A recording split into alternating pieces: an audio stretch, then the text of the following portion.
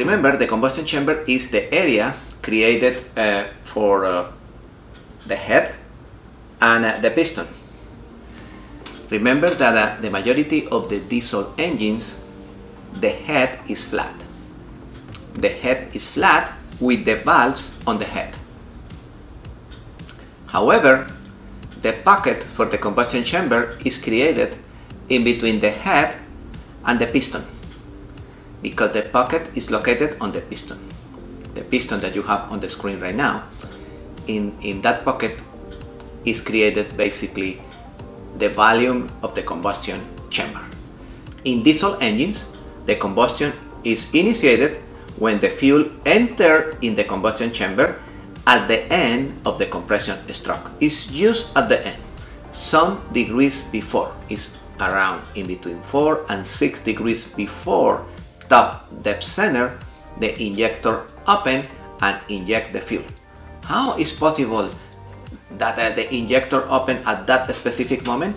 Yeah, this is the timing, and we are going to talk later how is the procedure to put the engine on time in order to be 100% sure that the injectors open exactly in the moment required for the manufacture. In diesel engines, the fuel entering in the fuel injection pump, only 20% of that fuel is used to enter in the combustion chamber and produce power.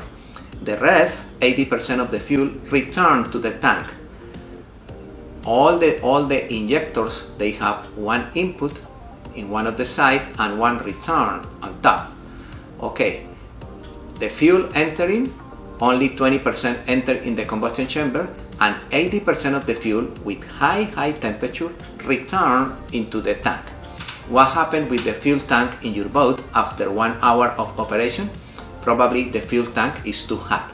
For that reason, the fuel return into the engine and pass through the fuel cooler before the fuel enter again into the fuel injection pump. All right.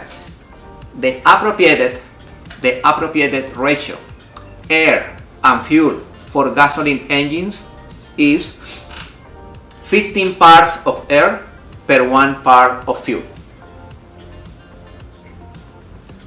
15 air and 1 fuel. If that proportion is 15 to 1, the gasoline engine is running in good conditions, in good operational conditions, good temperature, good pressure, and good performance in gasoline. In diesel, that stoichiometric ratio have too much variations, and the less stoichiometric ratio is around 18 to 1 and goes until 160 to 1, more than 70. It's 70 to 1, no, it's going until 160 to 1 when the engine is turbocharged or supercharged. In order to understand easily piston displacement, we are going to refresh our concept of geometry, and we are going to refresh how to calculate the value of a cylinder. The value of a cylinder is basically the base area times the height. Is the base area times the height. Okay, in our particular case, the base area is the area of the piston head, and the height is the stroke. How much is the area of the head of the piston? Okay, the area of the head of the piston is pi times the radius square and times the height. The height is the stroke. This is piston displacement. This is piston displacement. I have an example. You have this example in your book. We are going to calculate the engine displacement for the typical 427 V8 Chevy. And we have some measurements.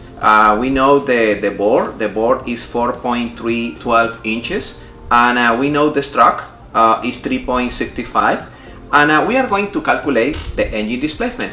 Alright, in this particular case, we are going to calculate the engine displacement for a V8 engine. We know the bore, we know the stroke, and the formula says that the engine displacement is equal to pi times the bore square divided by 4 times the stroke and times the number of cylinders.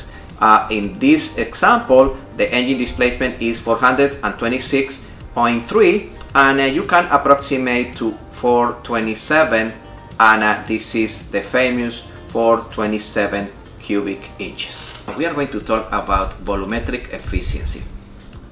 Volumetric efficiency. What is the meaning of volumetric efficiency? It's the actual volume of air divided by the theoretical volume of air.